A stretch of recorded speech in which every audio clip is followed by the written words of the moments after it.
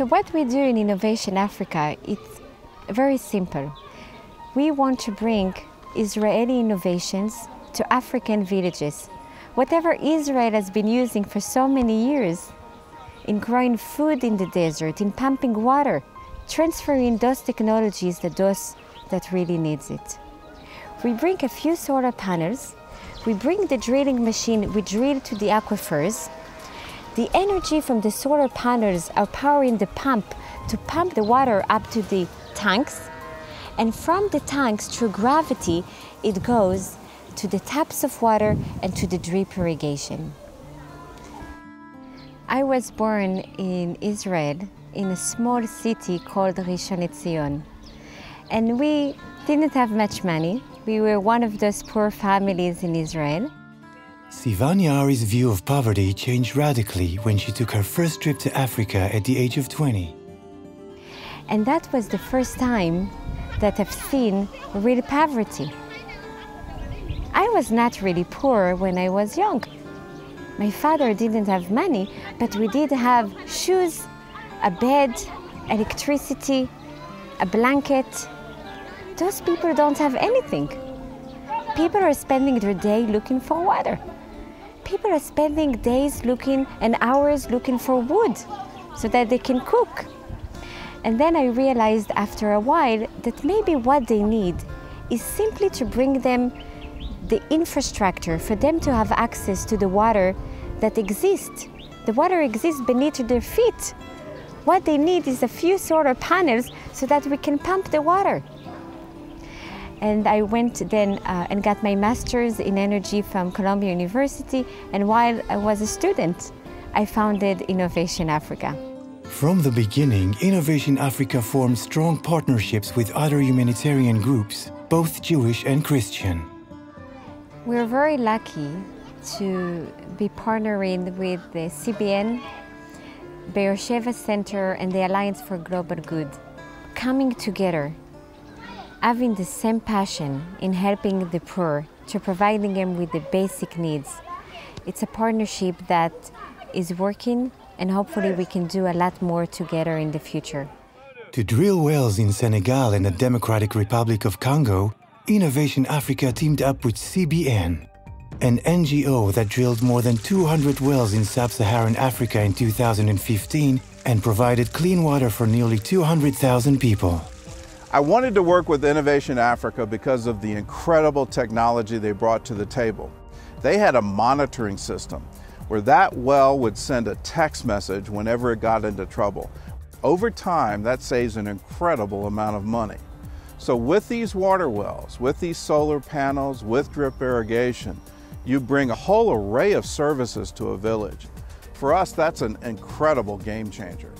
What we are doing in each water project, we bring a monitoring box that measures the total amount of energy being produced by the solar panel and the total amount of water being pumped by the solar pump, and also the water that goes for irrigation. We measure all these values with meters. We collect the data and we transmit it to a cloud server. I'm building a platform which enables regional managers to know what's going on, because they are the one who needs to maintain the project and fix if something is broken.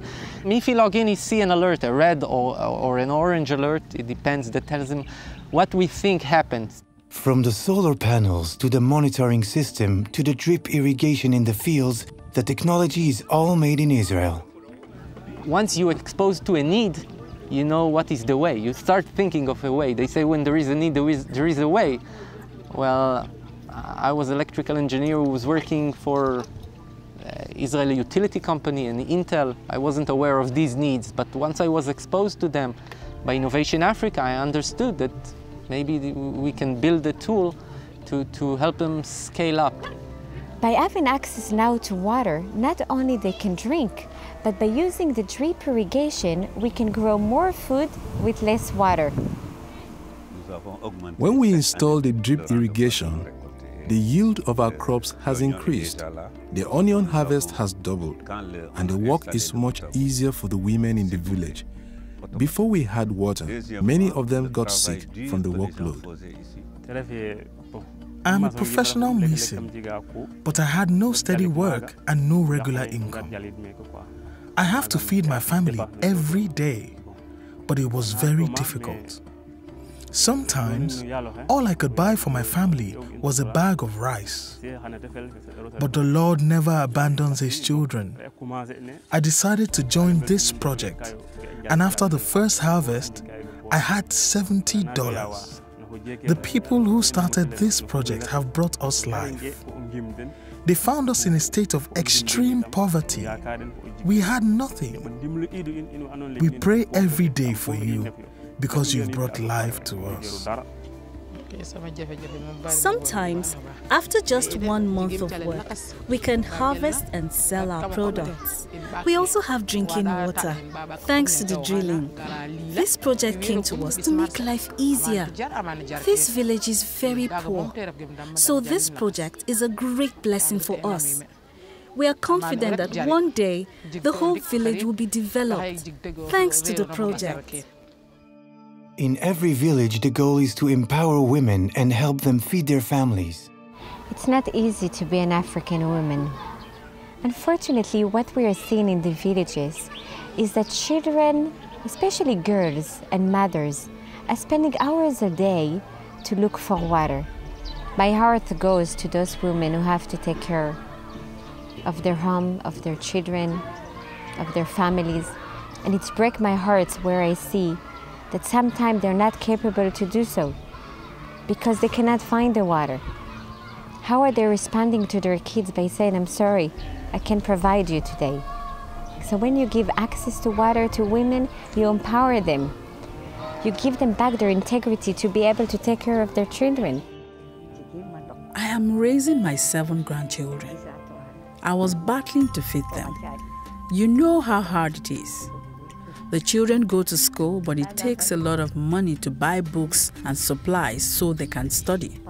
Sometimes I was forced to take loans to pay for everything. Now that I joined the project, I do some gardening to support myself. I sell some of the crops and the rest are for my family. Every day I can sell enough to make 5,000 francs, and this helps me feed the children and pay for their school. Then you go back to the village after a few months and you see how much food they are able to grow. They are healthier, the water is clean. And once you give them access to clean water, good water, they have more time. The second thing that you're seeing immediately is how many more children are going to school, especially girls. You go back to primary school and you see it's full house. It's incredible how much we can do in changing the lives of so many people just by providing them a few solar panels to allow them to have access to the water that it's theirs. God gave them the water and God gave them the sun. And from here on, there is no limits of what can be done. Throughout Africa, solar power from Innovation Africa is fueling a variety of other businesses, all designed to help women earn a living. Something that is incredible in the villages is that they do not have shoes, they do not have food, but they do have cell phones. But in most of the villages, there is no access to energy. There is no electricity.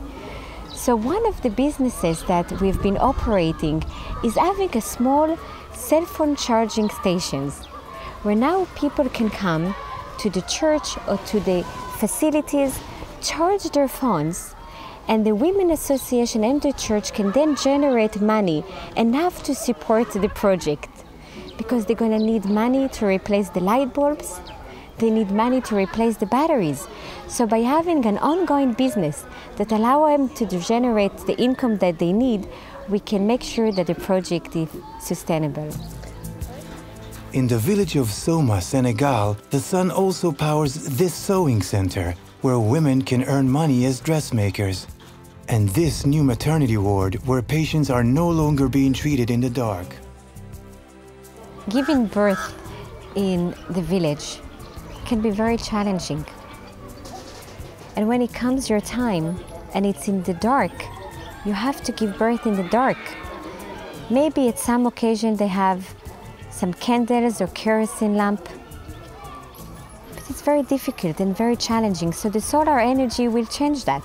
Because not only you give them light, so the nurse can treat the patients at nighttime, but also we provide them with a small refrigerator, so that finally they can have access to vaccines and medicines.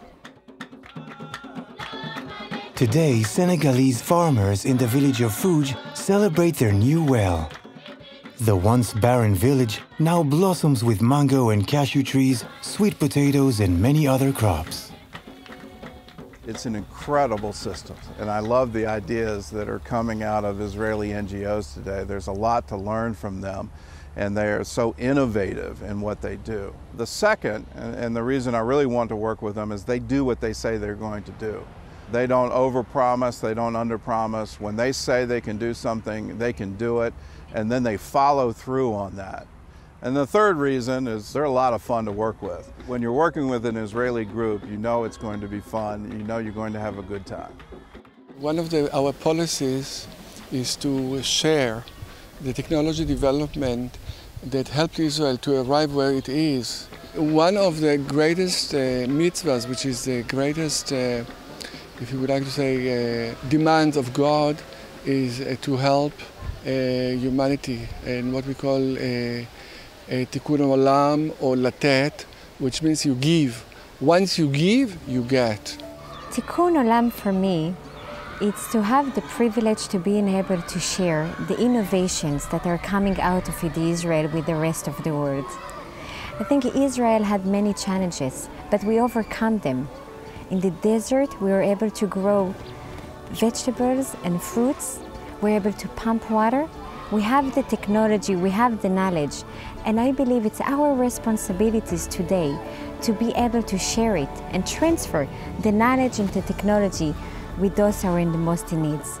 That's what I believe it's our Tikkun Olam and what we are trying to do in Innovation Africa.